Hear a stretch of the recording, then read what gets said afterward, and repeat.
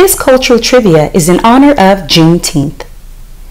Juneteenth was created to celebrate the freedom of slaves in which of the following states? Is it A, Texas, B, Mississippi, C, Georgia, or D, Alabama? If you selected A, you are correct. On January 1st, 1863, President Abraham Lincoln issued the Emancipation Proclamation. This executive order freed slaves in the United States. Texas, in particular, did not agree with the order and refused to inform the slaves of their new status.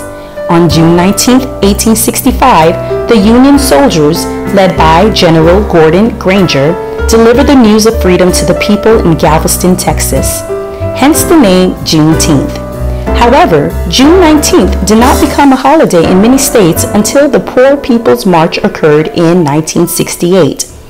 Those who celebrate Juneteenth do so by attending parties, parades, pageants, and many other festivities that honor African American heritage. Share what you've learned with someone today, and if you're not doing so already, be sure to follow us on YouTube, Facebook, and Instagram at Kai Guide.